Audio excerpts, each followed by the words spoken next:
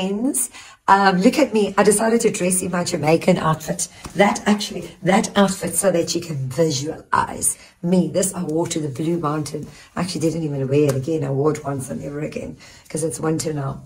Anyway, I'm going to tell you about episode 4, part 3, the Blue Mountain.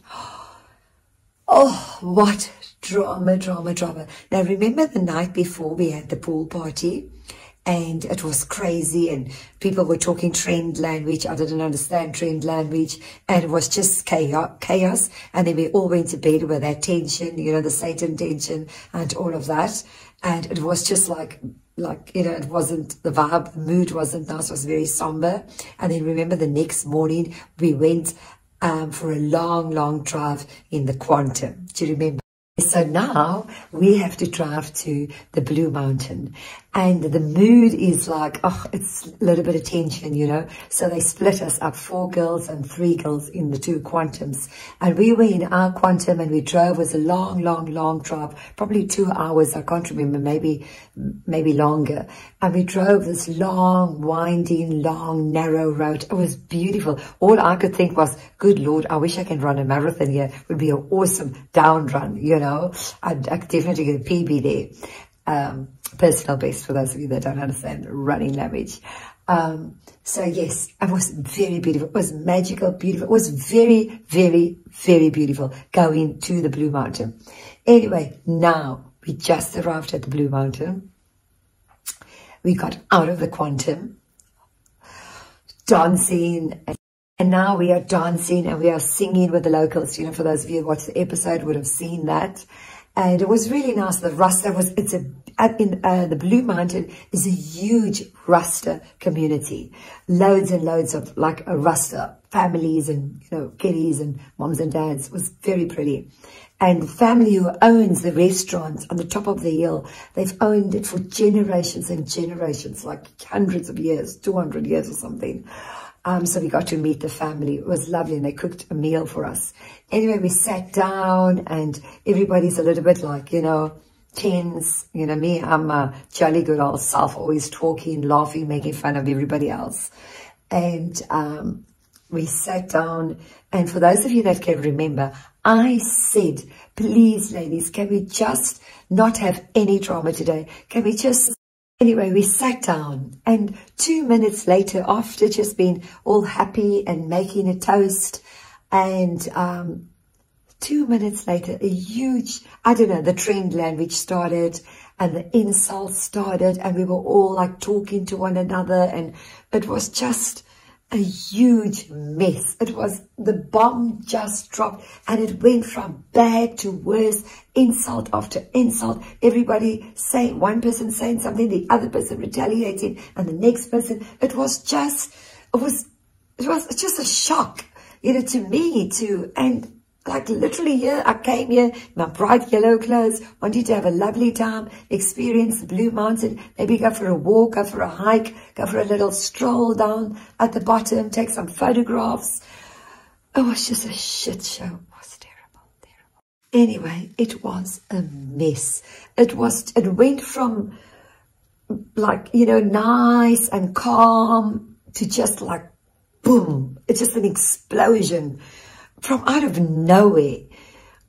I suppose the tension was brewing for a couple of days and it just like a bomb just exploded. Anyway, you know, one of the cast members walked off set. She went outside and she was doing her thing outside and we were still so angry.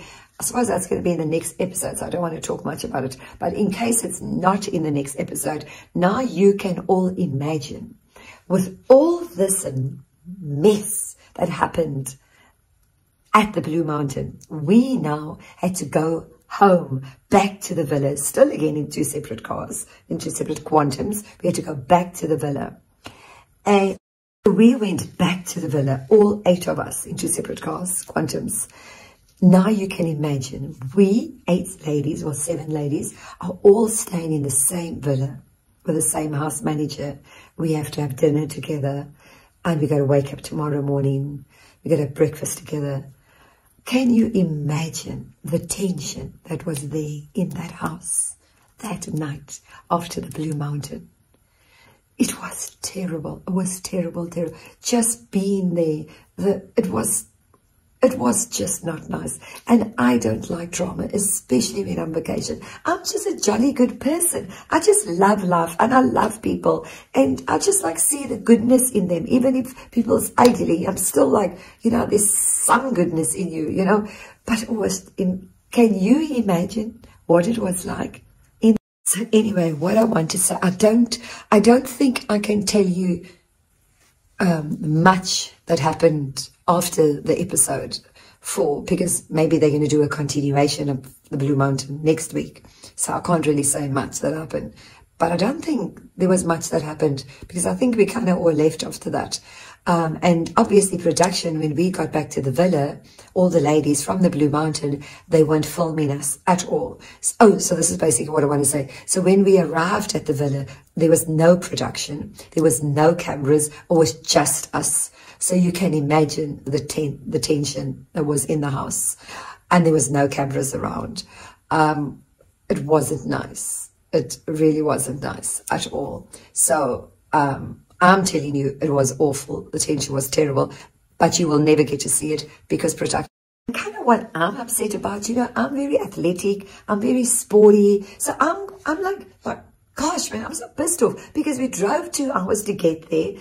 It was, you don't understand, it was beautiful. It was beautiful. But all we did, I got out of the Quantum, sat at the table, fought at the table, back in the Quantum, back home. I didn't get to go on a walk. I didn't get to go on a hike. I didn't get to go and run. I didn't get to taste coffee or see some coffee factory. I didn't get to see anything. I didn't get to experience the Blue Mountain. I didn't talk to the locals. So I'm upset because I am very sporty. I love doing sporty things. And I didn't even go down into the valleys just to go and have a look, because we got from the Quantum, sat at the table, from the table, into the Quantum, home. So anyway. Hey loves, I hope all is well. Liz from The Real Housewives of Gqeberha and The Ultimate Girls Trip South Africa spilled the tea on her experience during episode 4. And it's juicier than a mango in the Jamaican sun.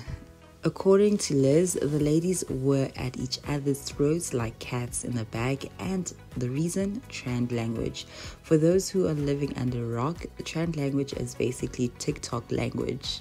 And guess who loves it? Mel. She's been throwing around trendy words like a confetti at a wedding, and it's driving the other ladies up the wall. Liz spilled the tea that Mel would call the other ladies' names and then blame it on trend language. Talk about a convenient excuse, but let's be real, if I called my boss a simp and blamed it on TikTok, I'd probably be out of a job faster than you can say cancel culture.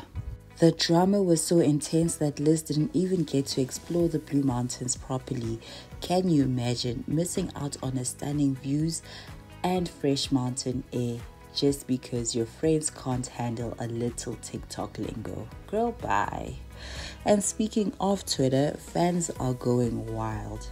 At Gossip Girl 2024 tweeted, "I'm living for the drama. Mel better watch her back because the ladies are not here to play."